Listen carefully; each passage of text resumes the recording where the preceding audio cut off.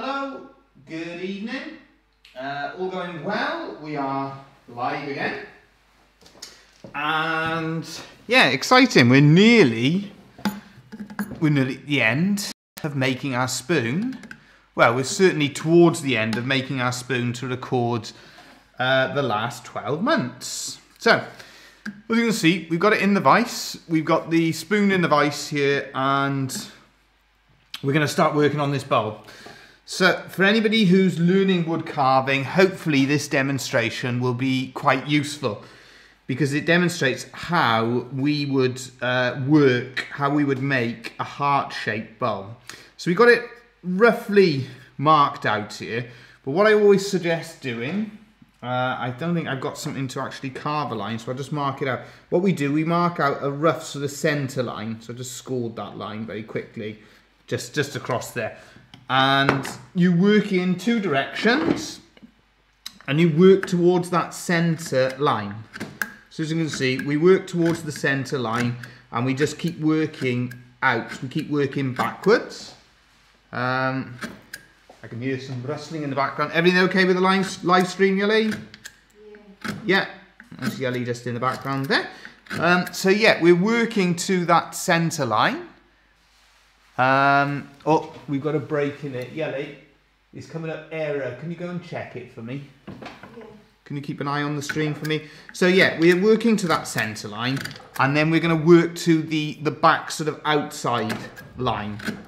So we keep carving back towards the outside line and working towards the centre line. And then once we've sort of done all of our carving in the one direction, we will then turn it round and we'll start doing the carving in the opposite direction. So that's what we're going to sort of work on. Nice piece of wood that we're carving in. You've seen for anyone who has been watching the live streams, you'll have seen how we've progressed on it. So just a bit concerned, it keeps on coming up that we got some problems there. Just a comment on it, so we just check to see if we are having problems. Good evening. Hello, Mark. Hope all's well. Hope you can see the live stream okay as well, because it's showing me that we got a few problems. Yeah, all okay here as well. Thanks for asking. Hope all's well with yourself and your family as well. So yeah, all good. So as you can see, we're working in towards that centre line, working back towards the outside. We're getting our shape then on that heart bowl. And all of this then, we're very much getting towards now, it's the finishing off. What I will also do, once I've finished carving the inside of the bowl, we're going to have to shape the outside of the bowl as well. So that's another part of the process that we're going to work on, is shaping the back of the bowl. So what I actually do for that, we'll actually use the bandsaw just to shape around here, and then we go on and use the belt sander. So that'll be the two parts of the process. Thomas Woodcarver just here. I don't know if you want to have a word as well. I think there's too many on different devices. If you, the boys and Yali, so just to make sure that we get a good signal for our live stream. There we are. So we've worked on the one side of our bowl, working in towards the centre, and now we're working on the other side. The gouge that we're working with is a vintage gouge, an Addis vintage gouge, beautiful steel. If you come across anyone who's sort of interested in the wood carving, if you ever come across Addis gouges or Herring Brothers, two really good gouge makers, both vintage gouges that they made, but really good quality steel. We've got a few videos coming up actually on the tools, and one on a beginner's set. You might just be able to pick up though, this particular one, there's a few little lines just appearing, so this one is due for a sharpen. There must be a little feather edge nick. It's not going to cause us too much problem, because afterwards I'm going to sand it all out. But if I was doing some really fine sort of work and trying to get a really nice finish, I would be wanting to get those lines out. But as I'm sanding it afterwards, it's not too bad. I don't know if you can just see it on the camera, but there are a few, just a few little, somewhere on this blade. Here we are. If I just show it, if I just highlight in the, yeah, there's a little nick just in there. So tiny, tiny nick. And that happens. Sometimes in the wood, there may be a little bit of grit. I was carving some teak yesterday, so that might be what was causing, you know, you sometimes get that in things like teak. Got another comment there. Excuse me 2 seconds. I'll just go and check it. That is Yelly telling me everything's okay. Good. Glad everything's fine there. So we carry on building our shape, working towards the middle and working back towards the outside line. And all the time as well, we're giving depth. We're trying to get that depth to our bowl. So it's a nice process doing the bowls.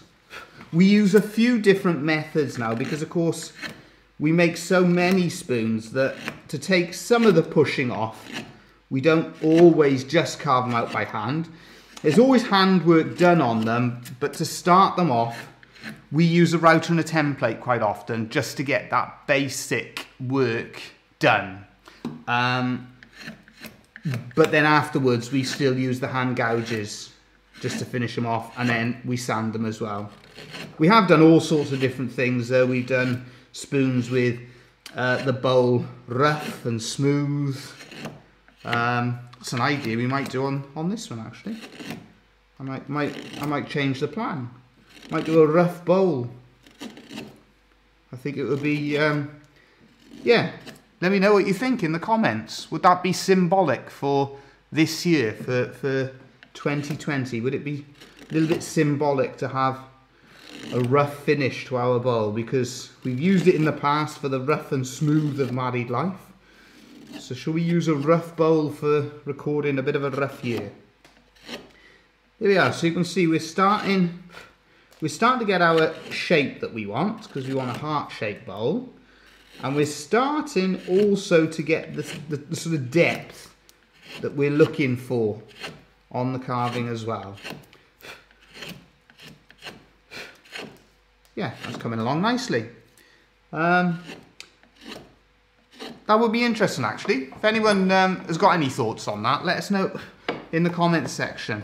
Shall I sand this bowl smooth as I would normally do, or should we leave it a little bit rough to record this year? So as you can see, we're just building up that sort of depth. I'm pretty happy with the back of it, the amount of depth. And then we're just going to match it then in the middle. So there's a little bit of wood just to come out of here. And that's largely what we want to do in terms of carving out our bowl. Now some of the other things then that I'm hoping to demonstrate, because this isn't going to be one of our longer live streams, but some of the things that I'm hoping to demonstrate here is to just start to put some of the shellac in the carvings that we've done, and hopefully then that will really start to bring out the character and colour in the grain itself. Here we are, not far off. Let's do a little bit of work. Let's change, I think we'll change our gouge. Sometimes as well, when you're working on a bowl, sometimes you just need to come across the grain, just where you've done those, where you've gone from the one direction and then you've gone from the other direction. It can just match it up in the middle. Oh, we got somebody put a comment there. Let's have a quick check. I like the idea. Good. I'm glad you like that one, Mark. We'll go with it. There you go. Thanks for the input. We'll go with it. We'll go with a rough finish. So I'll show you how I would go about doing that now. We're just going across there just to finish that off. Now if I was going to do a smooth bowl, I might go a little bit deeper. But other than that, that's pretty much that's pretty much how I would do it. And then from here, I would just sand it all. As we've got a little bit of a different plan, let's go for maybe that one there, slightly smaller gouge. And then we're going to sort of take chunks, not chunks, but almost sort of get grooves in it. No, that one's giving us too smooth a finish. So let's change it. That one's giving us too smooth a finish. Okay, we're going to have to go more extreme.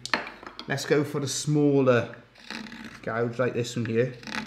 Yeah, that's really giving us a... That's the ticket. Yeah, so what we're doing, we're putting little lines, little indents in the finish, so that gives us a rough finish to our bowl. And this, yeah, that's the idea with these things. It's symbolic. Represents a little bit of a rough year. And we put that on there. Yeah, have you the boys off the, because that's what we don't want, is it the reception going on and off. We just, as we've been talking, we've decided to finish this one with a bit of a rough bowl. All right. Because I know we've also done a rough finish on the spoon. Yeah, if you want to get them to turn them off. There we are. So all of that now, we've got little grooves. Gives a little bit of extra character to the carving. There we are. Don't know if that's coming out on the camera, but that's what we're doing then, is to give that heart-shaped bowl, we're giving that a rough finish. That's what we're doing. Same from the other side then. So we just put little lines. There we are, just in like so.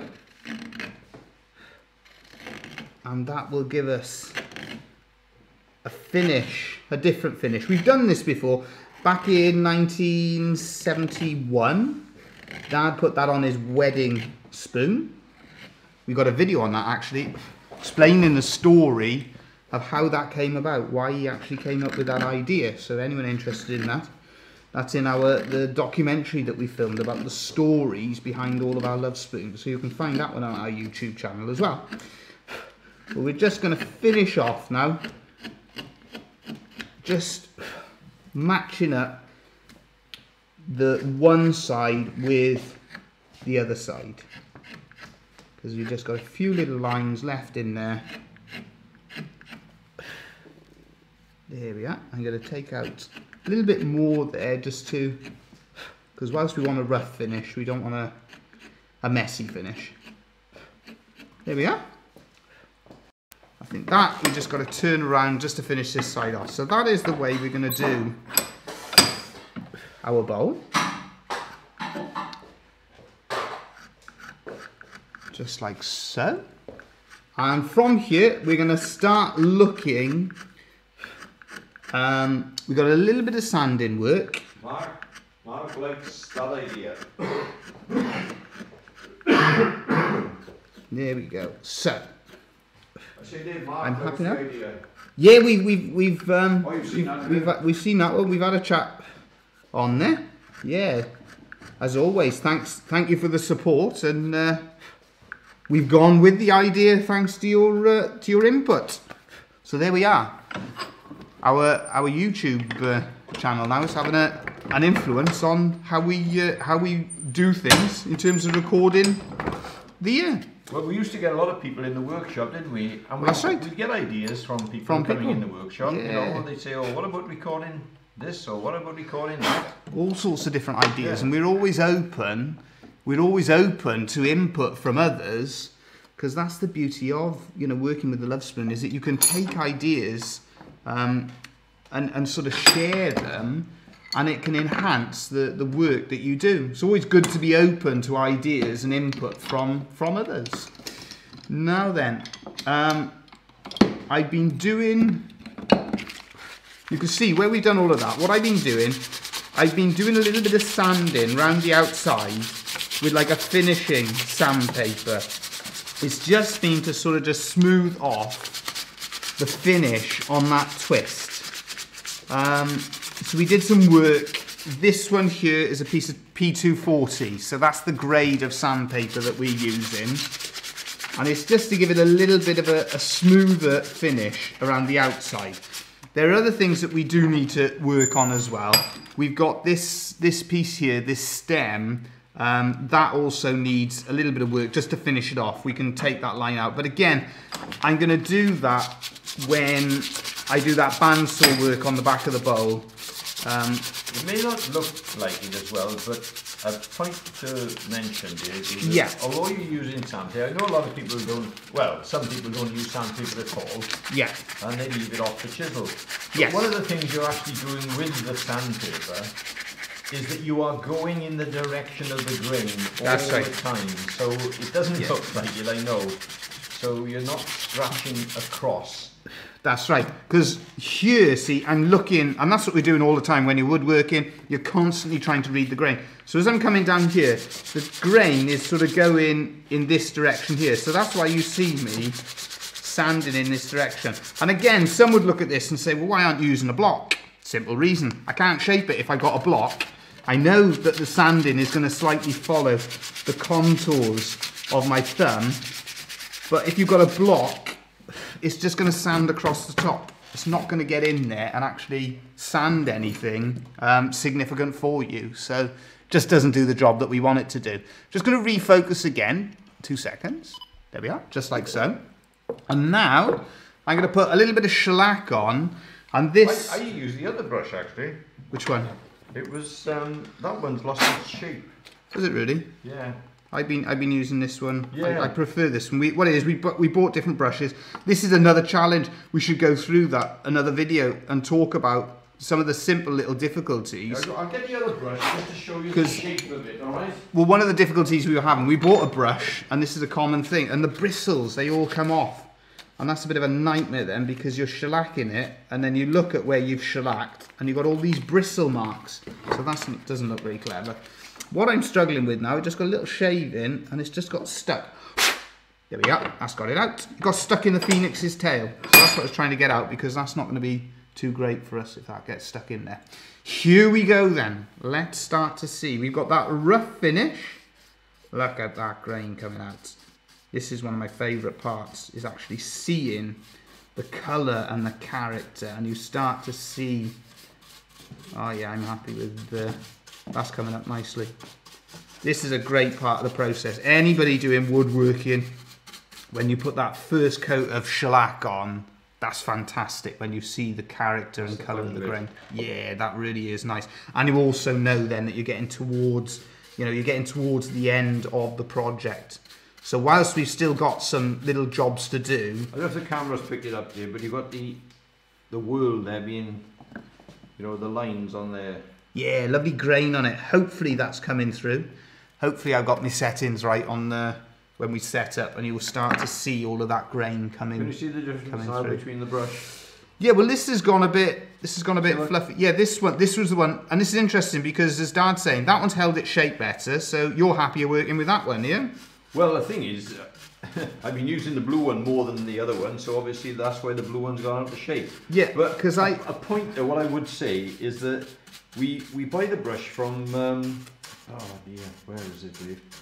B&Q, you bought these ones from? B&Q, was it? Yeah. And I thought I was getting the right size. Well, this one as well, we thought it was going to be a good brush. Or somebody else put a comment on there if you want to. Okay, I'll have a look now. This was the one I wasn't happy with because all the bristles kept on coming off. It was causing nightmares. But the next time I buy, the smaller the brush actually is cheaper to buy. Right. And I went for that one. It's slightly more expensive, but next time I'm going to buy a smaller one. Yeah. Because as it goes out of shape, so the bristles spread. Yeah. So, I can trim that one down. And there we are. You've only been doing it 50 years. And we're still... There's always something, and always something different. And I personally, I know that the bristles have spread on this, but I'm happier myself working with this one. Don Harrison, Borodar. Ah, hiya, Don. It's Nostar here. Yes, Nostar here, but Borodar in where you are in the US, it'll be Borodar. Ah, good to have you with us. So you've joined us just as we're finishing, we're shellacking. So you can see this is our spoon to record the year. Yeah, hope everything's good with you and your family. And it's always good. It's great to hear from you all because, you know, I know yourselves, but Mark and Don have supported us in our YouTube channel for a long time. So it's great to know you're here with us. As we, for ourselves, this is quite a big moment, is putting that first coat of shellac on. Now I've said, it's famous last words, isn't it? Because I said that the bristles come off the other one too badly, and straight away I've got 2 bristles that have come off this one here. So, there we are. I think for this evening, I think that's pretty much, I think that's about as much as we can do. What we'll have to do, we'll get this one up on our other social media things, because next week we're going to do a different live stream. But I think that I think it'd be nice, Dave, is to put a bit in the bowl of the spoon. Yeah, we'll show that. Good idea. Yeah. It's I want doing it down there because we've got to work on there. But hopefully you can see there how that is actually coming along. Here we are. As Dad said, we'll put a little bit in the bowl of the Lovespoon as well, just to show you all the carving that we did earlier on, showing how that. Oh, typical. I haven't taken. Use my brush. I put too much on there. There we are. Use mine. There we are. That is our rough bowl, and the idea behind that is that 2020's been a bit of a rough year for everyone. So that was the idea, was to use that as a little bit symbolic. We've used the rough and the smooth over the years a number of times, but yeah. Just recapping.